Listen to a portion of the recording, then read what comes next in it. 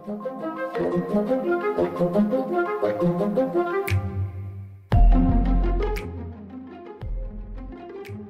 we last left Pol Pot, formerly Salith Tsar, his Khmer Rouge army and refugees of his Khmer Rouge army of refugees and teenagers, so we're off to a bang-up start, had just entered the capital city, Phnom Penh, and the citizens were all too happy to see the civil war end.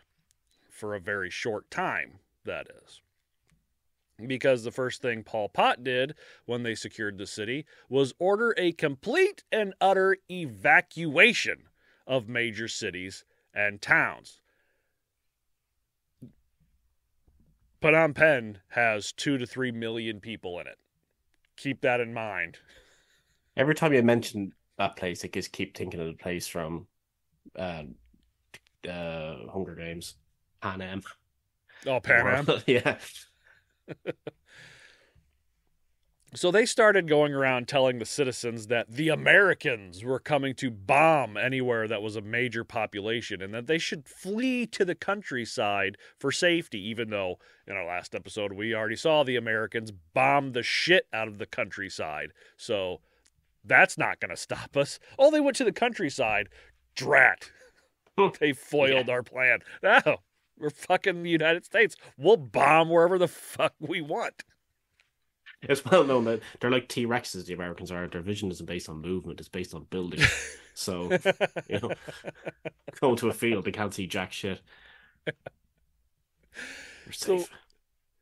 So, they would encourage them to leave their homes unlocked so the soldiers could go in and take care of anything that needed it. And then they could return in a few days. Like, don't worry about feeding your goldfish. We'll take care of it. All 3 million of you will just go feed all your fucking goldfish. But they're like, just leave your houses unlocked. It's fine. Obviously, this is so they can go in and take whatever they want and do whatever they want with them. But yeah, just leave your shit open. Go back and look at all them goldfish. We have more goldfish now than what we had when we left. How did they do this? My plants are watered. My lawn is mowed. If it was me, everybody would have come back and all their furniture would be like upside down, their rooms rearrange. Rearrange everything. Be like that one episode. I don't know how much you watch Seinfeld over there, but there's an episode where Jerry leaves Kramer in his apartment while he goes and runs errands, and he's in there for like 4 hours by himself, and in that time he has taken all the furniture out of Jerry's apartment, put it in his apartment, rearranged everything, thrown like a full cocktail party. It's just filled the place up with people, and then put it all back the way it was supposed to be. It was like a montage. Fucking, I love Seinfeld. Anyway, those that refused, so they'd go to the door and knock and be like, hey, the Americans are coming. They're going to bomb everything. You should really get to the countryside for safety if you want to live. And you're like, nah, I think I'll take my chances. We'll be okay. I don't think the Americans will do anything. They're like, well, okay. They'd shoot you. They'd shoot you in the face. If you refuse to go to the countryside, they shot you. So it's you're either going to die because the Americans are bombing you, or we're going to shoot you in the face.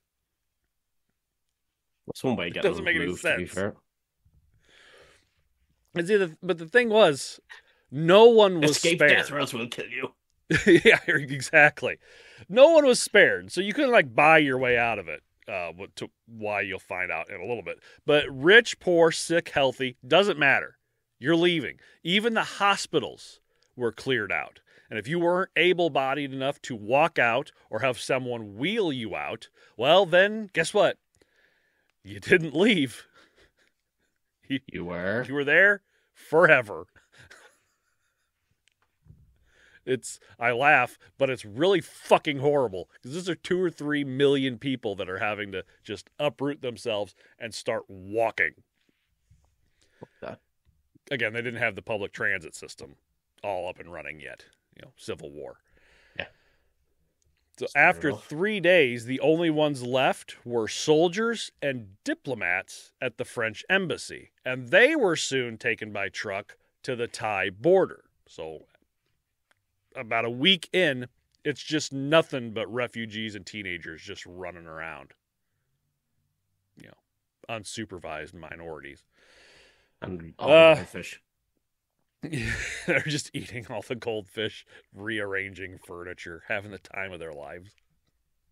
Now, this mass evacuation was a complete horror show for many.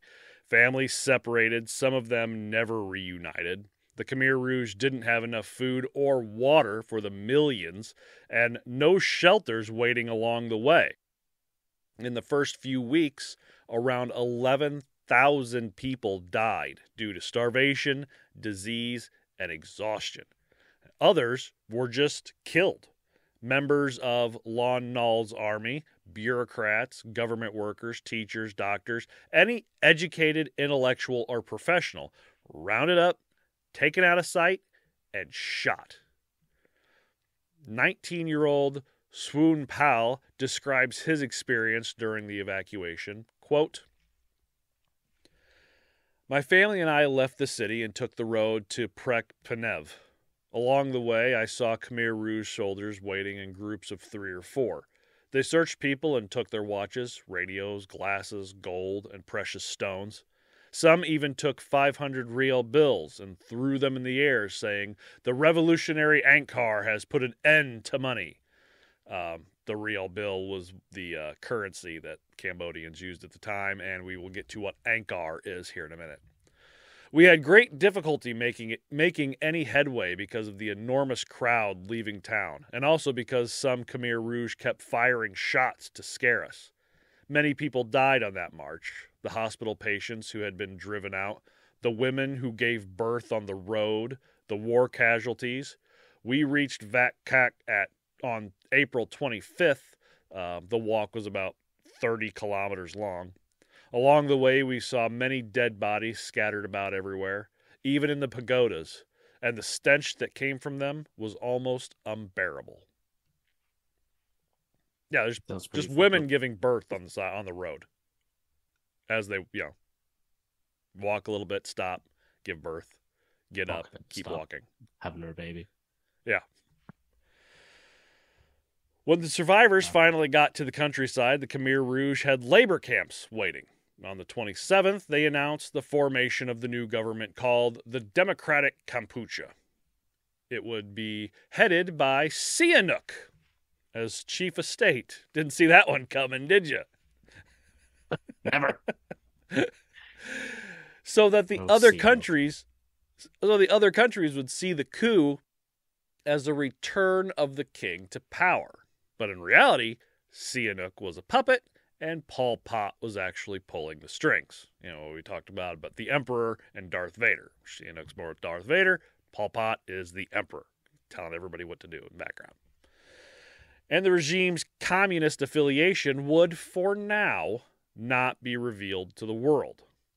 Pol Pot and his party leaders would keep their identities unknown, again, for now. Behind the scenes, the supreme leadership of the party was called Angkar, which was faceless, nameless, and all-seeing. Names weren't used. Instead, they used even more pseudonyms. Pol Pot, which was already a pseudonym for Salazar, was now Brother Number 1. Next in line was Nguyen Che, who was Brother Number 2, and so on and so on. It just kept going down the line. Brother Number 3, Brother Number 4, Very manageable of names. You're just waiting down the line like, Brother 69, come on, Brother 69, it's going to be great, Brother 69. And then you got the other guys like, Brother 420, man. Brother 420, man. I'm going to tell if I don't get it, I'm going to ask him if I can have it anyway. Now, many of these men who were in the party were his comrades from his Paris days. He brought them, pretty much brought them with him. The next month, Pol Pot would announce to his team that they were to, much like Mao in China, erase Cambodian history. The year of the revolution would be known as Year Zero. So pretty much nothing before the revolution mattered or existed or happened or anything like that. Year of the revolution was when it all started. And they would cut communication to the outside world.